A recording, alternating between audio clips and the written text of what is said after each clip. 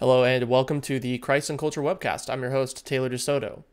Today I'm going to be doing a positive presentation of the Comma Johanneum, or 1 John 5:7. If you have a modern Bible, you can go ahead and open it up and look at 1 John 5:7. Yours will read differently than, let's just say, an NKJV or a KJV or an MEV or a Geneva Bible or any Bible that was translated from the Textus Receptus. So you've probably heard that this verse was not in the original manuscripts of the Bible. This cannot be proven. So what I'd like to do today is give a maybe lengthier presentation of why I believe it to be Scripture. So the verse reads, "For there are three that bear record in heaven, the Father, the Word, and the Holy Ghost, and these three are one. And there are three that bear witness in earth, the Spirit, and the water, and the blood, and these three agree in one." That's 1 John 5:7 through verse 8. So this Johannine phrase, or phrase of John, has been contested essentially as far as you can go back into church history. It is certainly difficult to defend using extant manuscript data, but it's not impossible, as a lot of critics of this verse claim. When citations from church history are examined alongside the manuscripts that do contain it, which we do have, a reasonable defense is certainly possible. Unfortunately, the conversation regarding the Comma Johanneum has sort of been diluted with a number of misinformed anecdotes, blanket statements, and these don't generally or accurately represent the transmission history of 1 John. In order to provide a defense of the verse as being authentic, the information must be clarified, examined, and explained. There are several claims that must be examined and refuted, I would say, prior to and in order to offering a presentation for its inclusion in John's first epistle. The first being that the papyri discoveries of the 20th century prove the verse to be inauthentic. The second being that the Christian church was unaware of the verse in the Greek manuscripts until it was added from the Latin tradition. The third being that it was only added into the Greek text by way of Erasmus being compelled by a wager made in an unguarded moment. The final being that its lack of use in matters of Arian controversies throughout church history is proof that it is not original to John's first epistle. So let's take a look at the papyri evidence. The papyri evidence are often used, in my opinion, as a crude weapon to debate and invalidate the use of Greek New Testaments made prior to their discovery in the 20th century. So papyri were discovered in the 20th century, therefore any text criticism done prior to that point is invalid. The reality is that the shape of modern textual criticism was already very well developed by the time the two major papyri caches were found between 1930 and 1980. This is especially true considering that less than 5 papyri had been published at the turn of the 20th century. The focus of modern textual criticism in the 19th century was the Vatican Uncial manuscript and was mostly indifferent to the minuscule manuscripts which made up the majority of the extant or surviving Greek texts. The 20th century papyri finds, often represented as being purely Alexandrian, contain enough different readings, whether you want to call them Byzantine or Western, to demonstrate that this claim is simply a misunderstanding, or hopefully not, but an intentional misrepresentation of the nature of these manuscripts. That's not to say that there's a majority Byzantine in the papyri, but they exist, which demonstrates the proof of an early Byzantine text in the papyri. In terms of the topic at hand, the papyri are actually quite scarce in terms of representation in the Catholic epistles. Many Christians are unaware of the fact that 1 John could not be created with purely extant papyri, let alone an entire New Testament. A careful inspection of the Nestle-Aland 28 text shows that only 2 papyri, in the appendix, that only 2 papyri contain any portion of 1 John, and neither of these contain the section that we're talking about in 1 John 5. It is accurate to say that the papyri do not testify to 1 John 5:7, though it's rather misleading considering the papyri do not contain most of 1 John. In other words, if the standard for accepting or rejecting a text was based on survival in the papyri witness, the New Testament would be as filled with as many holes as the papyri themselves. The assertion that the papyri communicate anything regards to the Comma Ioannaeum is strange indeed.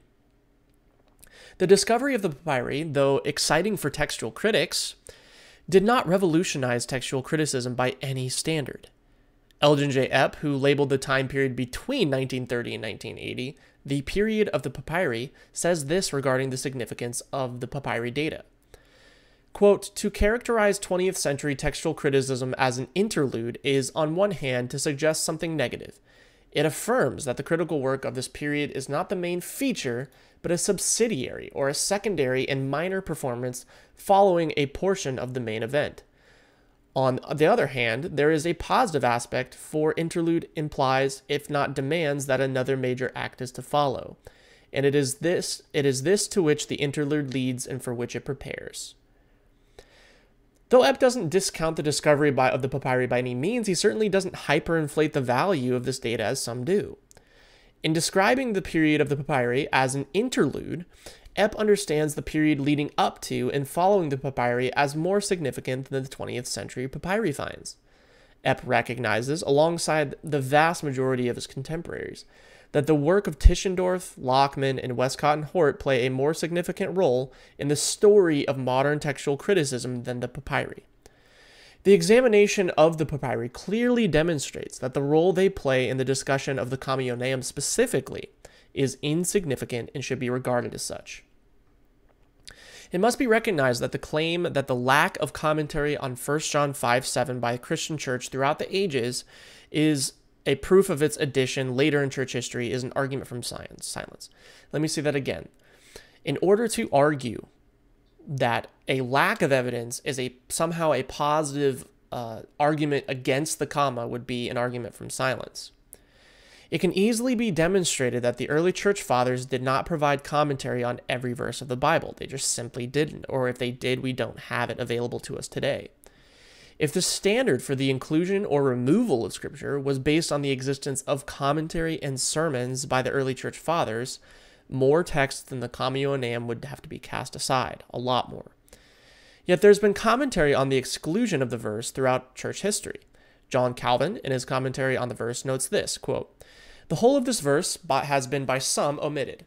Jerome thinks that this has happened through design rather than through mistake, and that indeed only the part on the part of the Latins. But as even the Greek copies do not agree, I dare not assert anything on the subject, since, however, the passage flows better when the clause is added, and as I see that it is found in the best and most approved copies, I am inclined to receive it as the true reading." This is his commentary on 1 John 5:7. Calvin notes two important things here regarding external evidence. First, that Jerome, a 4th century theologian and historian, comments on the removal of the passage. Regardless of how you interpret Calvin's analysis, you can say, oh, Calvin was just talking out of the side of his mouth, he was lying. His commentary on the passage demonstrates its existence, I think overwhelmingly. Second, Calvin claims that in the 16th century, when he was writing, the, quote, best and most approved copies, end quote, contained the phrase. David Martin, a 17th century French theologian, comments on Jerome's preface to the 7 canonical epistles. Quote, "In this preface, St. Jerome complains of certain Latin translators who, in their versions of the New Testament, had omitted the 7th verse of the 5th chapter of St. John's epistle. And for the cause he blames them as unfaithful interpreters, who, turning aside from the true religion, had attempted to throw out their translation, this text, which is, saith he, one chief support for the Catholic faith." This preface is often contested as being a forgery. This particular thing I just quoted, the proof that Jerome talked about what was going on, it's often just called a forgery. Someone made up Jerome's words. To which Martin responds, quote, "Dr. Burnett says in his first letter that he saw this preface in a Bible at Geneva at least of 700 years standing, another in Basel said to be above 800 years old, and a third of the same antiquity at Zurich, and 3 others at Strasbourg, wrote in the time of Charles the Great." It appears, based on the wide distribution of this preface, the one that includes the quote-unquote forgery, that it is truly authentic to Jerome.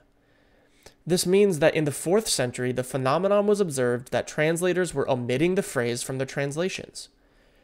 Martin further comments that the presence of this preface in translations in copies that do not contain the verse is evidence that the text was edited without concern for the preface. Yet the accusation stands that the preface was added and the verse never there. The contrary conclusion could also be drawn that the copying of the manuscript was done separately from the prefatory material, which was pretty common, and thus the preface remained as an oversight after the removal operation was completed. Finally, there is evidence that Jerome had contemporaries who commented on the passage. Around the time of Jerome's death in AD 420, Eucherius, the bishop of Lyon, says this, quote, "As to the Trinity, we read in St. John's Epistle, there are 3 which bear record in heaven, the Father, the Word, and the Holy Ghost, and there are 3 that bear witness in earth, the Spirit, the water, and the blood."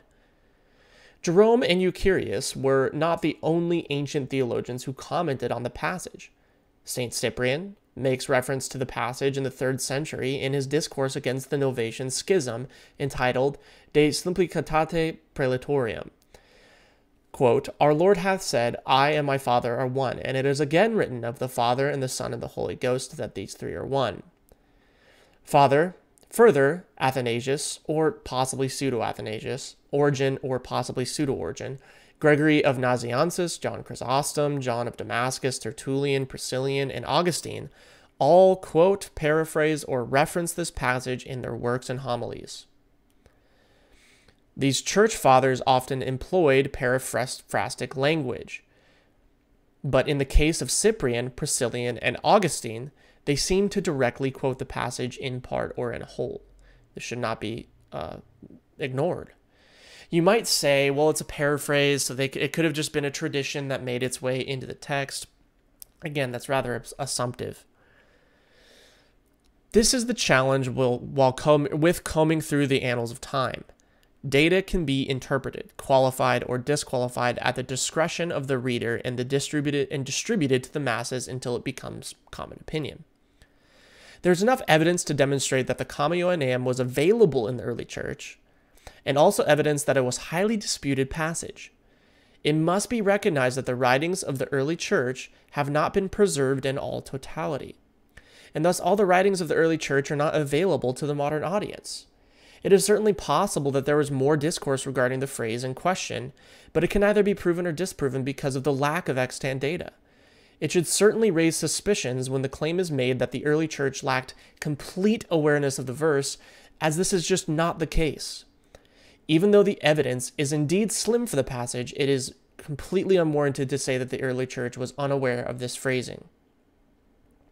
Finally, it is important to recognize that even if all the writings of the early church were extant, the patristic authors did not comment on every single verse, and thus the argument from silence is equally as thin as the thing it seeks to prove. If this was the standard for authenticating a text, more than just 1 John 5:7 should be called into question.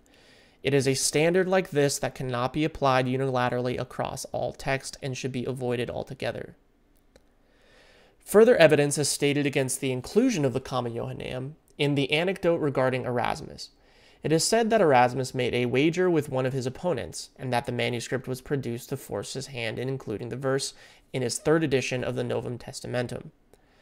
Though I've already talked about this on our podcast and everything, there's one observation pertinent to the discussion at hand that I would like to make regarding the use of the anecdote. It is apparent that the interpretation of Erasmus's correspondence between himself and Lee in Stunica has been misunderstood and misrepresented. This is evidenced by looking at the primary source itself. It is obvious that no such wager was made.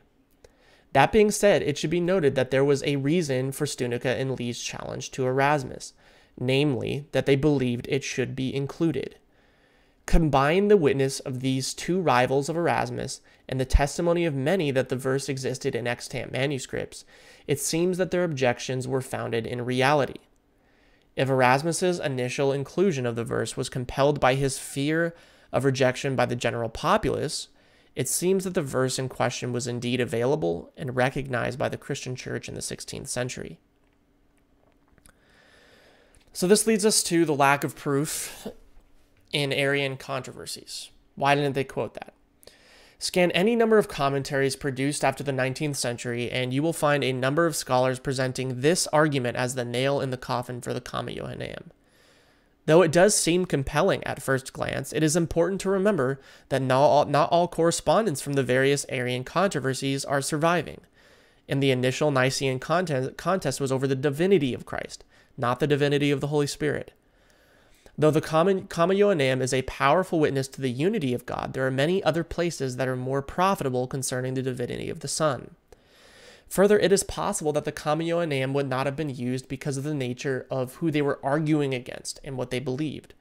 The Sabellians were attempting to refute the distinction between the Father and the Son, and the final phrase of the disputed verse says, quote, "And these three are one," end quote. In fact, utilizing this verse as a proof text might have been more of a stumbling block than anything in the discussion at hand in the 3rd and 4th centuries. Additionally, since the nature of the discussion was the incarnate Christ, a verse discussing the heavenly witness of God would have been irrelevant and, if not, counterproductive. It is also interesting that an argument from silence would be used as some sort of ultimate argument. The absence of evidence is not definitive evidence in itself. The same could be said for the discussion of paedobaptism. It cannot be confirmed or denied that infants were baptized in the New Testament, therefore it is a weak argument on both sides. The use of good and necessary consequences should be allowed, but when the intention of the author is unknown, it is best to remain silent. There is no extant data regarding the reasons for the specific proof texts used by the participants in the various Arian controversies throughout the church history, so it is better to remain silent than to speak for them as to why they didn't use it. So let's present a positive case for the Comma Johanneum. The Comma Johanneum is indeed the most difficult passage to defend, especially against those who deny the authenticity of non-Alexandrian readings. In this presentation, I will examine the Greek support for the passage, the commentary by various theologians, and the internal evidence of the disputed passage. Greek support. The Comma Johanneum is supported by 11 Greek manuscripts, 6 of which were corrected by a second hand to add the verse. As discussed earlier, there are 0 extant papyri manuscripts containing 1 John 5, and of the near 6,000 extant manuscripts we do have, just under 500 contain any part of 1 John at all. It is important to note that though the majority of these extant witnesses do not contain the disputed verse, the majority of these extant manuscripts also exclude all of the verses past chapter 2 of the Epistle. So it's slightly misleading to say that most of the manuscripts exclude this passage. This does not mean that there were only ever 11 manuscripts throughout the history of the New Testament copying that contain the passage. It simply means that 11 have survived. This is perfectly reasonable, as hand copying of manuscripts was largely discontinued after the printing press, and paper is prone to destruction by just about everything. In the last 200 years, the theory that the oldest surviving manuscripts were the best without question has held its place as the chief principle of textual criticism. The restructuring of these principles has inserted doubt into the theory, and it may be wise to surrender the argument on the available data. These late manuscripts that contain the comma could have easily been copied from a manuscript of great quality and antiquity. There is plenty of evidence by the way of theologians throughout the ages that testify these great number of manuscripts contain a great number of manuscripts contain this passage. I have already demonstrated that Calvin, and in other presentations that Turretin and John Owen agreed to this. Francis Cheynell of St. John's College in Oxford said this in the 17th century, quote, "These words in 1 John 5:7 are to be found in copies of great antiquity and best credit," end quote. Further, in Codex Vaticanus, there are 3 dots left by the scribe at 1 John 5:6-8 that indicate the scribe knew of a textual variant. This is available publicly on the internet for all to see. Go and look at the manuscript. That means that this text was disputed as early as the 4th century, which is coincidentally when many other passages were being omitted from specifically Alexandrian manuscripts. If anything, the exclusion of the passage from the manuscript tradition is evidence that the passage was contested early on in the transmission process, not that it was absent to begin with. I have called into question and demonstrated the lack of integrity of those manuscripts formerly belonging to the Alexandrian family on my channel before, so it should not be surprising that they would contain such an omission. Let's look at internal support. Though many modern commentaries dismiss the disputed verse as being incoherent, Theologians for centuries have found the passage fits most comfortably at verse 7. Remember Calvin, who said, quote, "Since, however, the passage flows better when this cause is added, and as I see that it is found in the best and most approved copies, I am inclined to receive it as the true reading," end quote. Calvin knew Greek better than, I would say, any scholar alive today. The verse indeed seems to be required to fit the flow of the passage. Not only is it parallel to quote, "These three bear witness on earth," end quote, which is a common pattern for the apostle, there are syntactical ramifications if the passage is not authentic. R.L. Dabney notes the article in verse 8 has no antecedent without verse 7, as you would expect in the structure of the sentence. In the 4th century, Gregory of Nazianzus comments that the passage is confused in its grammar without the phrase that we now know as verse 7. In that, after using 3 masculine gendered words, he follows with 3 neuter words, which is, quote, "contrary to the definitions and laws which you have and your grammarians have laid down," end quote. This is a 4th century bishop. Dabney agrees with Gregory's analysis.